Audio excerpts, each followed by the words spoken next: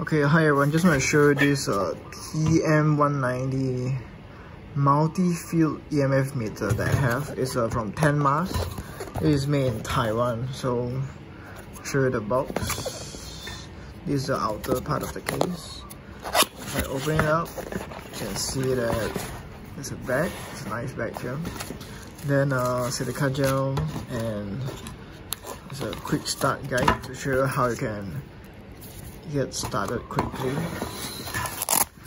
Alright, so this is the meter itself. I'll show you. So I turn it on.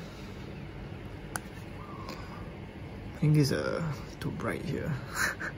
But you can see, like, as I'm bringing this meter close to the phone, it's starting to act up. Like, the readings are, you know, like above the ambient of this location. If the ambient of the location is about 40 and stuff like that, let me, oh man, I think I should have done this indoors. But you can see, yeah, so it's like 40, 60, but when I get it close to the phone, the reading starts to increase. So this is a sign that you know, we need to be careful around our phones, like where we place it, and you know, all that stuff, all that good stuff.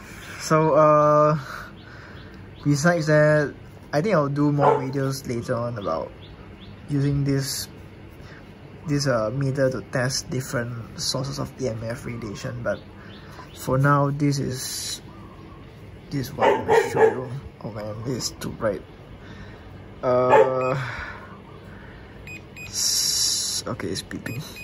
I decided to move indoors for the video because outside is just too bright to show the screen.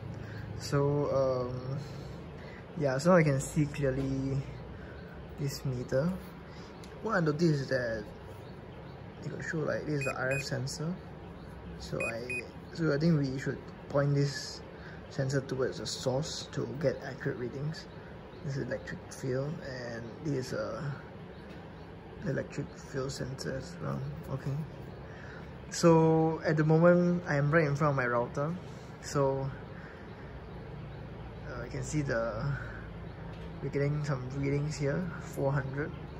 The ambient in this location is about 40, so this is not a normal reading. But if I point it at this phone, you're gonna get more extreme readings at like 1000 plus. So it works, but I will need to make more videos to show like from which source, what's the reading, all the stuff. I think it's more interesting than this, like just showing you the item. But maybe an unboxing video would serve its purpose as well. So there you go, the multi-field EMF meter from Tenmars.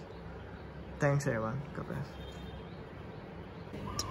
Okay, one thing I need to figure out on my own, because I'm guilty of not reading the manual.